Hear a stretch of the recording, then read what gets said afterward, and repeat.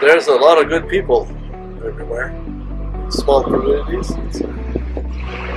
Again, like I say, there's caring people, good volunteers. It's quiet, relaxing. That's what people look for.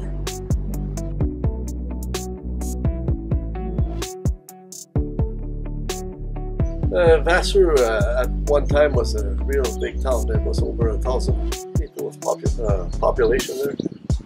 It was basically known as a lumber town, where a lot of woodcutters lived. Yes, the railroad goes through Vassar. That was also an important factor because a lot of wood was put on cars and sent to Winnipeg. It's the peacefulness. It's good, caring people there. It's their roots, some of them. So, Vassar has they hold a poker derby in the wintertime.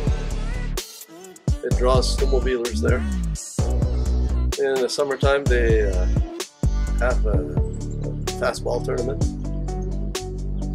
And they're also known for their swimming pool. Okay. It's only outdoor pool this side of Standby.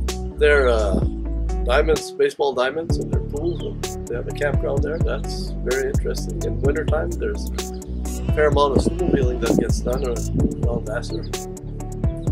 There's some trails.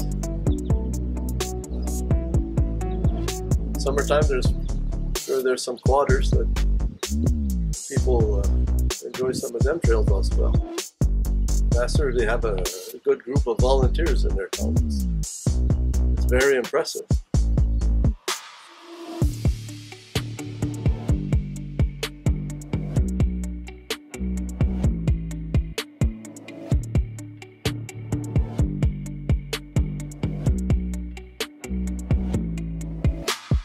There's a lot of people that have cabins in that area. It's really an old town. They used to have a railroad that went through it. That was shut down back in the 60s.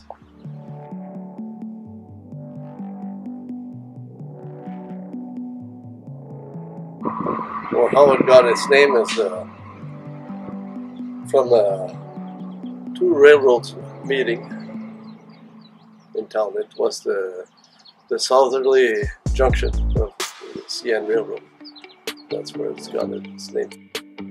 The events, they have 1st of July celebrations are held there every year, except this year so far. They also have a family baseball tournament.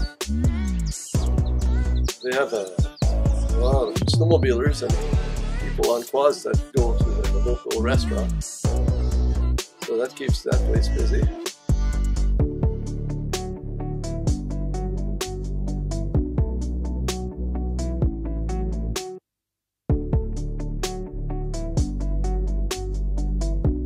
It's quiet, peaceful. Some of it is their roots.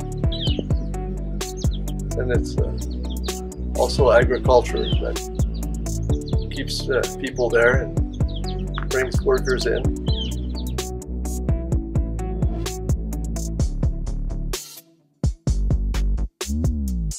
And St. Labre would be their St. Labre 200 in the summertime.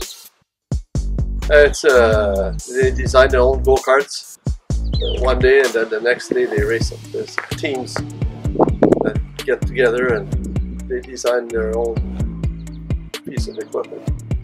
They're given a few items to work with, and then the rest is theirs.